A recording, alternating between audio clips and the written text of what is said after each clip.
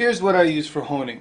You can of course use a stone, diamond stone in particular, if you want, but I find that just going straight to this wheel from the 120 grit wheel works fine. I mean, maybe if you used a 60 grit wheel or an 80 grit wheel and didn't have a 120, maybe it'd be a good idea to use a diamond 400 or 1000 grit hone to put a better edge on it. But I find right off the 120 I can go right to this, and it usually works fine. I just recently cleaned this up because every now and then, you know, this is just MDF, and every now and then it gets kind of a divot in the middle. So I just made it flat here again. I just used one of my lathe tools to make it flat, and I'm going to show you how I dress it and set it up.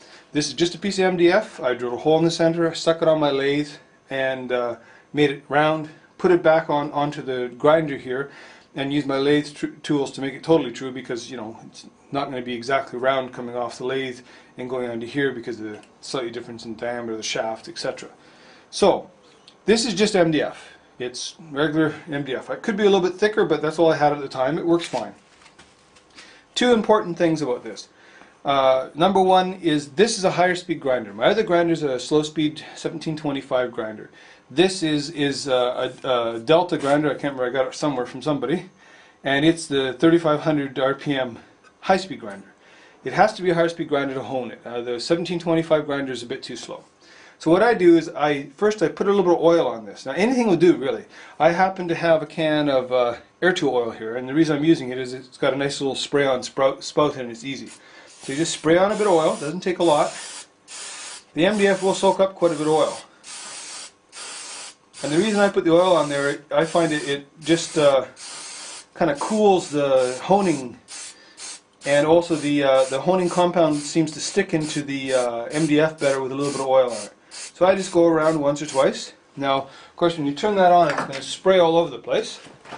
So let me step off camera here and grab a board. I've got a board here. Stick it over top here. Because I really don't want to get covered with oil. So let it spin for a minute. That's going to spin off the excess oil. So if you were really watching here, you would notice that the grinder here is spinning away from you. That's, of course, a very key point, because we're looking at sharpening our tools here, we're not looking at cutting the MDF. And you can see that it slows down. It's even got a bit of a wobble, but it doesn't really matter. It's not that critical.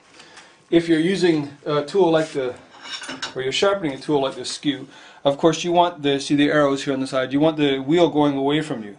If the wheel was coming towards you, well, of course, you know, that would dig in, and boy, you'd have a huge catch. And let me tell you, you'd have to do that once before you wouldn't want to do it again. So my grinder is mounted actually backwards. It's mounted on the back of my grinding stand because I have limited space in my workshop.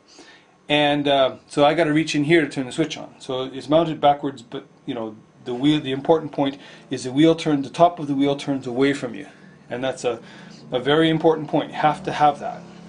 So next up is the grinding compound. I use this green stuff. I buy it locally here. I'm not sure exactly what it's for polishing for, but it's for polishing steel or stainless steel or something, I'm not sure. But it's a green compound. And all I do is I turn on the grinder, or I guess this could be called the honing machine now, and just touch a bit to it. It melts pretty quickly, you know, you don't need to put a lot on there. Just get a fairly, you know, consistently smooth green coating on there. All it needs to be done. Now it's pretty much ready to hone. Then I take the tool, and it's very much like the grinding. You put the heel on first, and then you work up towards the tip. Because I just dressed this, I'm going to get quite a bit of green goo on the front edge there. Not a problem. Turn it over, take a look. Yeah, that looks like it was honing in the right spot. You can see the wheels going a little bit black, or I don't know if you can see that. That's because of the steel coming off of the tool. So I'm getting a lot of green goo right now, because like I say, I just put the compound on here, so it's going to initially have this green goo problem, but you use it for a few days and you won't have the green goo problem.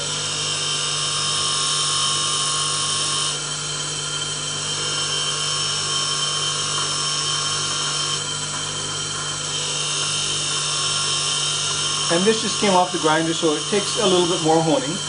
Once you've honed it a couple times, it doesn't take a lot of honing to get a very sharp edge again, because it's already kind of been pre-honed.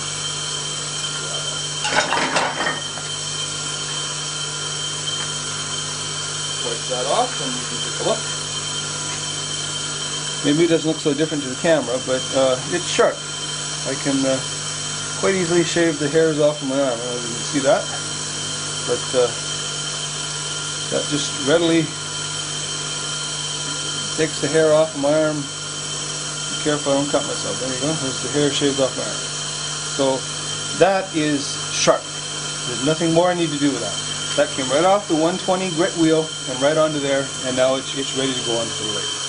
So that's where we're going next. We're going on to the lathe. So, important points to remember. This is shaped, this is sharpened in a convex shape, not the usual hollow ground. It's got a 15-degree angle on the top between the long point and the short point. I go from a 120 grit wheel straight to the honing wheel. And as you can see from the shaving the hair off my arms, it's sharp. This is as sharp as you would need a skew to be.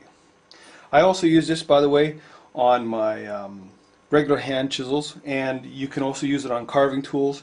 It's quick, it's easy, it's a really great idea. Okay.